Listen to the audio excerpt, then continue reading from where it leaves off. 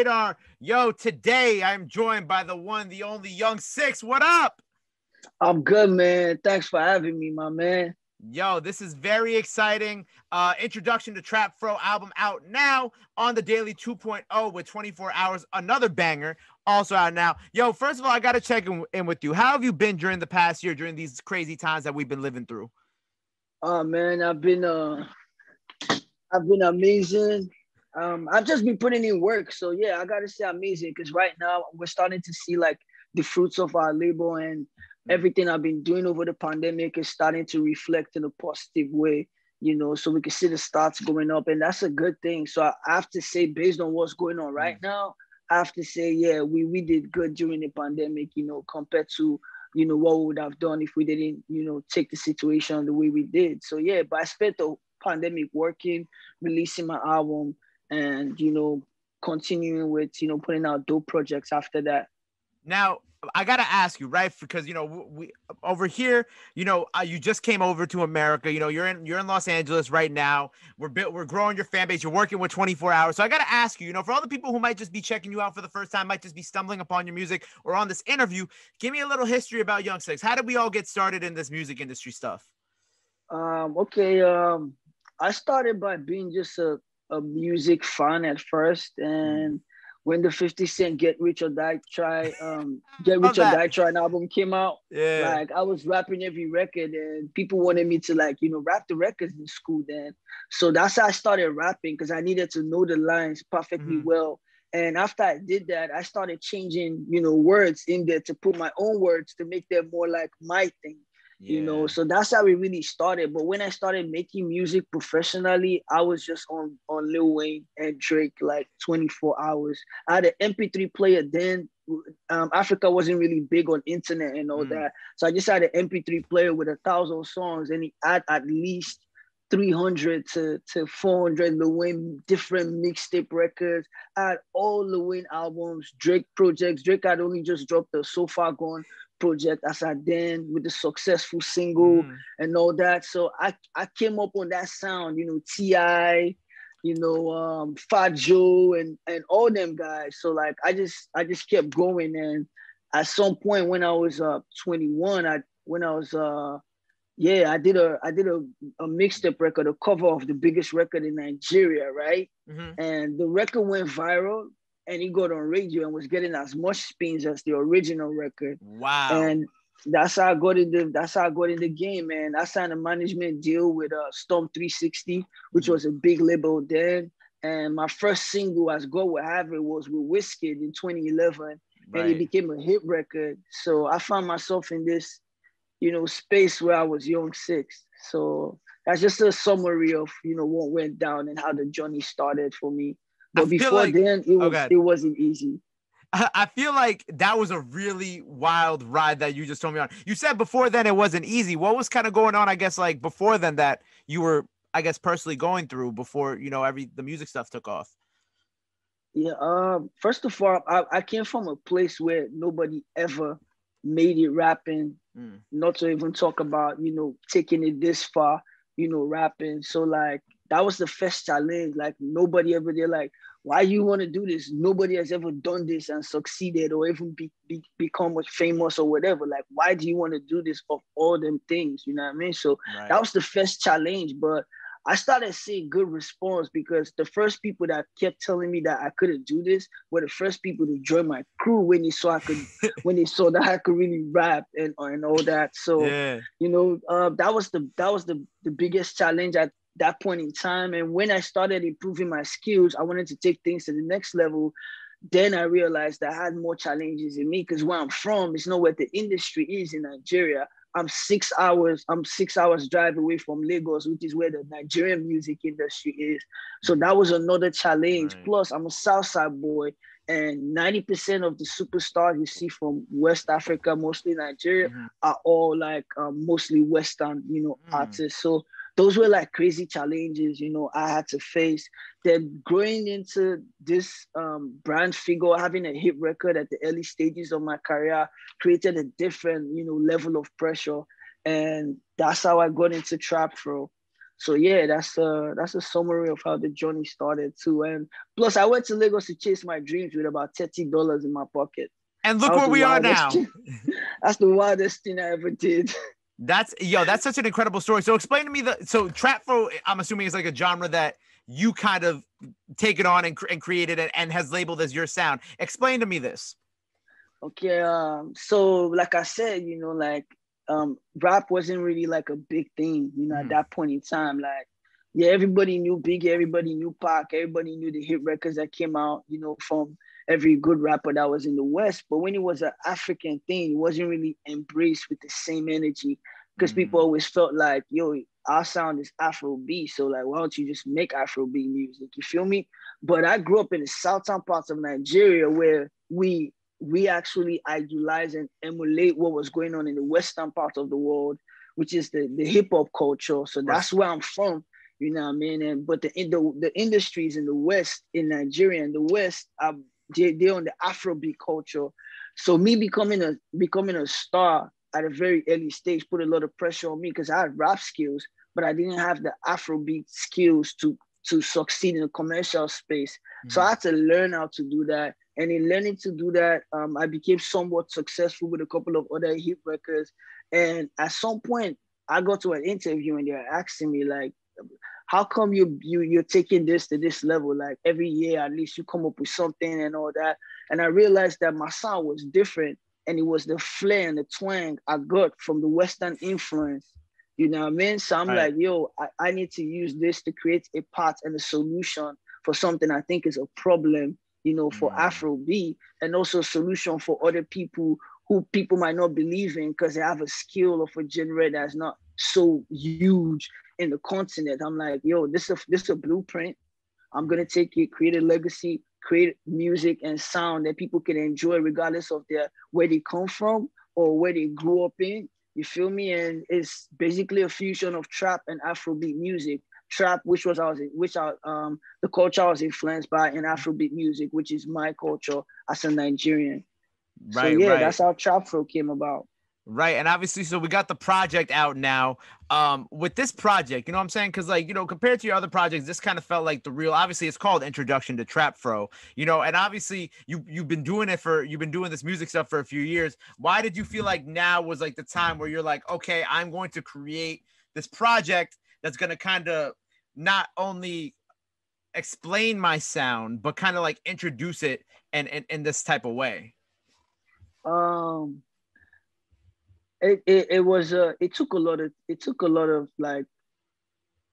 of work, processing, collaborations, and it took a lot of growth too. Like while I created it, I also grew in it to understand, what I wanted to do about it, understanding like, oh, you can't just create a genre of music. There needs to be a culture around whatever it is you're creating. There need to be certain values that define you as a TrapFro artist. For example, when you see a hip hop artist and you see a rock star, you know the difference because there's certain values that define the genre that they do that you can associate with their character or their brand or their attitude or how they act or you know what I mean, that kind of thing. So I was growing in it. I was having conversations with people. I don't know if you ever heard of Fela Kuti. He's a legend, a great legend. He's actually the innovator of Afrobeat music. Oh, I didn't know he was the innovator. I've heard about him, but I didn't realize that that's how deep it went. Yeah. And I was blessed to be in this conference that Google invited me for in Nigeria, and I met with Fela the legend. I met with his manager. And somehow, we got in touch. So when I was, building the TrapFro culture, I was facing a lot of challenges. At first, before I created an album called Introduction to TrapFro, I was already, experimenting with the sound, releasing singles, and I was seeing the challenges that I was up against. And I called him one day. I'm like, yo, like, this is crazy. Like, how did you guys go create Afrobeat in an era where obviously jazz music was the number one genre? So how do you go into something and start doing something to the point where other people now believe in it and say, this is the music we want to make? Because those were the challenges I was facing. Right. And, he educated me and told me that everything I'm facing now is only natural. Like I'm creating something that never existed before me in the world. people are expected to misunderstand it at first. Some people will go with it because I'm Yung6ix, but it's gonna take a lot of work. So that was when I knew, okay, I was doing the right things because I was going through the right challenges I needed to be going through, So at that point in time, I felt like, I was ready to put my foot on the ground and give it a go. And we set some goals for ourselves. We're trying to hit 1 million streams in a month when we put out the introduction to TrapFro album, because it was a sound that a lot of people were not, familiar with, the trap and Afro fusion. So but luckily for us, we put out the project, we hit 1 million views in 1 million streams in 24 hours. That was a huge milestone for myself and my team. We're trending. If you check the day the album came out, it was me, Drake, and one of the artists trending on Apple Music. That's amazing. That was really huge that was a huge milestone for myself and my team too. Also, Audio Mac released their most streamed albums for the week, and my album was number 5, and I was the only independent artist in the top 10. That was also a huge milestone for myself and my team. So we've just been, pushing it since then, the TrapFro culture and all that. I love that. And you mentioned, obviously being independent. Why was that an important thing for you, I guess, going into this project and in your career? Well, for me, it's basically like working with the right people. It's not about really being independent. It's working with the right people, and what everybody has to bring to the table. At this point in time, I want to work with people who see the vision. You know what I mean? It's not just about the bag. Like, for what I'm doing, money is just a reward. It's really seeing what you do succeed. That comes first. Right. You feel me? So that was what came first for me, like working with the people that saw the vision of what I wanted to do at that point in time. At some point, labels tried to get involved. After the first week when we put out the album and Audio Mac were putting out the stats and all these people, the labels trying to, get in and like, yo, let's take out the album, release a deluxe album of this project and all that. But at that point in time, I didn't want to lose the momentum I had. So there's still opportunities that I could work with some people, but I'm just focused on the vision right now and taking it to where it needs to be as far as I could go on my own. Right. And I love that for you. And also, obviously we got this new joint with 24 hours out now on the Daily 2.0. And I love this joint because I feel like, it's part of that TrapFro that you're promoting and that you're spearheading, but like you're also linking with this American artist who is also very diverse in his own respect. So how did that connection kind of happen?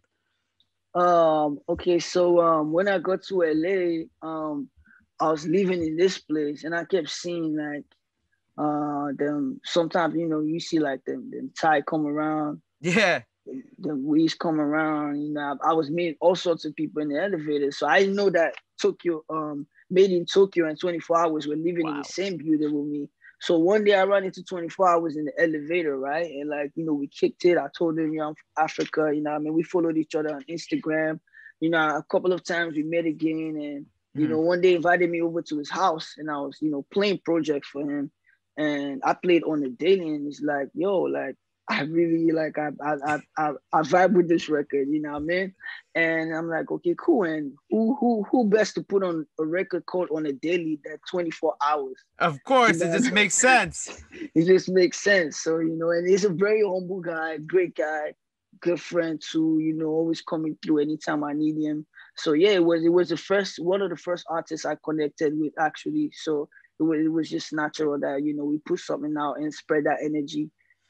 I love that. And, so who are some other American artists that you really want to connect with? Because obviously, I feel like in ways you've worked with some of the biggest names out of Africa, some of the biggest names in Afrobeats. Obviously, Wizkid, Davido, Mr. Easy. We could get into those in a second. But as for American artists, as you promote this sound and this genre and this album, who are some other people that you really kind of would love to get on a track with? Oh man, I really love to get on a track with Drake. I learned a lot from Drake while I was creating, Afrobeats, what I mean? And definitely Drake, definitely Kanye West, definitely Lil Wayne. But those are people I want to work with based on how I see them and how they inspired me to keep pushing. But as of right now, I'll definitely love to work with Gunna. I'll definitely love to work with Polo G. Myself and Rich Raymond, we've been talking. I know it's only a matter of time. That's awesome. Myself and Jimmy almost had a record. Almost had a record. That record might never come out. And myself and Swilly, we're still talking. I got a record produced by Wyclef as well. That's awesome. That's a strong one. Yeah, that's a strong one. That's one of the new singles that are gonna come out later in the year towards the summer. And who else? I've worked with a couple of people, but I don't want to jinx anything because you know how music is. You might not really get to put out every record until they cleared. So yeah, man. But I was in the studio with the Game before he released this album. That was an amazing, legendary moment for me. You know what I mean? So yeah, man, I've just been in this amazing spaces with amazing people out here, and I just want to keep working and putting out that energy. Right. So, obviously I got to ask you about the Afrobeats, like greats that you've worked with already, obviously Davido, Wizkid. How did all these, because you touched on the Wizkid, but how did the Davido record come about? Because I know it was a while ago, it was early on in your career, but how did that kind of connection come about for the two of y'all? Oh man, David is actually like one of my coolest friends, and yeah, like, and every time he's in LA, we're always together. You know what I mean? Like, he's one of my coolest friends. Like, yo, we really did a lot of issues in Africa, man. Like, we really effed it up. You know what I mean? Y'all like, turned that shit up. Oh my God. Yo, my God. Like, if me and Davido in a space, you don't want to be up in that space for real. So, like, I just love Davido. Like, we have like the same. He's the kind of person that wants everybody around him to win. And that's the kind of person I am too. So it's like it's easy win. It was easy for us to connect. His boy actually connected us. But before then, when I was in Storm, the first people I signed to, right? David had his first official record put out then, and his manager was Neto C's nephew. Neto C was the biggest rapper in Africa then, and we were on the same label, right? Right. So David had a record with this guy, and his nephew was Asa, who was Davido's manager. So David always used to come around because we go to the same shows.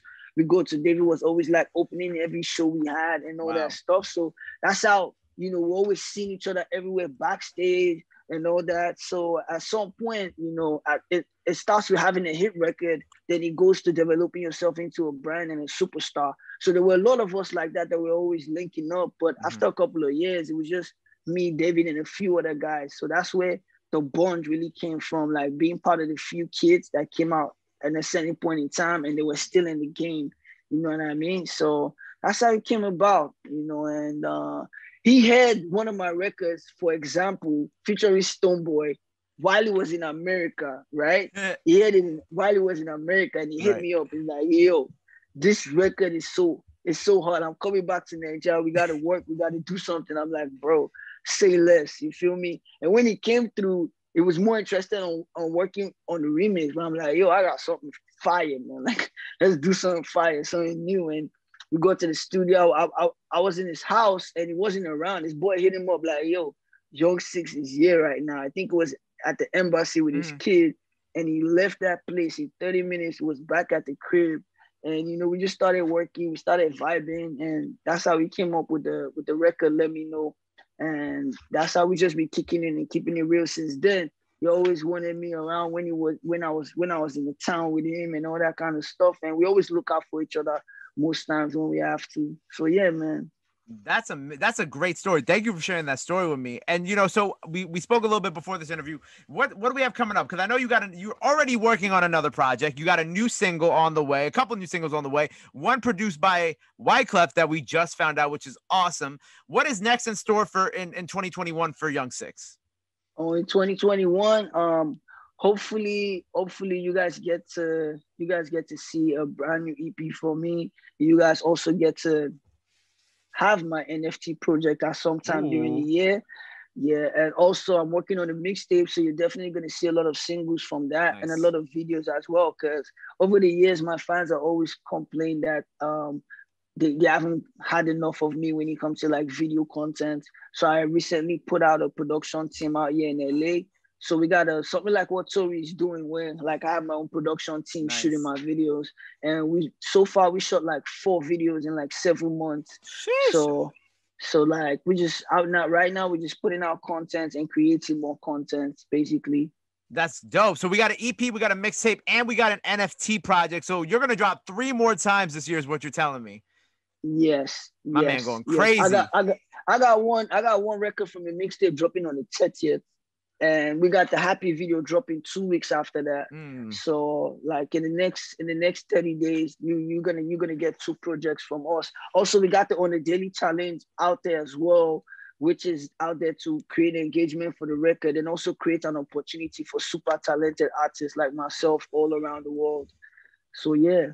Right, because I think I saw on your IG feed you posted some people who are doing the challenge, right?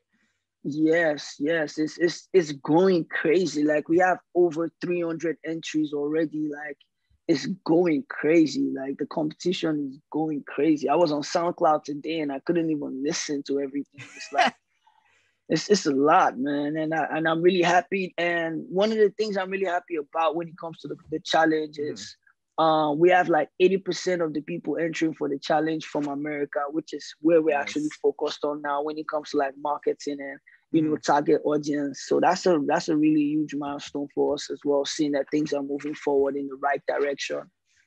This is incredible, man. You know, I'm so excited for everything that you have coming up, and I'm excited to watch you grow because I know you about to be out of here. We go, you know, you out of here now, but you about to be out of here. Even like with 3 projects this year, you're gonna go crazy. So I thank you for your time today, and thank you for sharing so many of these amazing stories that you shared with me, and even the little insights like the White Clef stuff. Like I'm so excited for that record. That record is gonna be crazy. I swear it is. It's one of my favorite records right now. And also, you guys should watch out for Sugar Bay as well. That's another really hot record as well. So yeah. Yo, like I said, I appreciate you being here with me. Before we sign off, let the people know where they could follow you at. Anything else? Message for your fans? Anything else you want to plug in there real quick? Now is the time to do it. All right, man. You guys can check me out on Instagram. It's at Yung6ix. That's Yung6ix. And on Twitter is the same thing. Facebook is the same thing. On Snapchat it's Life of King 6. And I just want to let everybody out there know that your challenges are only as big as your dreams. So whatever it is you're going through, face it and let's get it. It's JD, Yung6ix, 608. Blessings. There it is, man. Until next time, make sure y'all go follow him. Make sure you go run up the new project out now. It's Yung6ix on the radar, baby.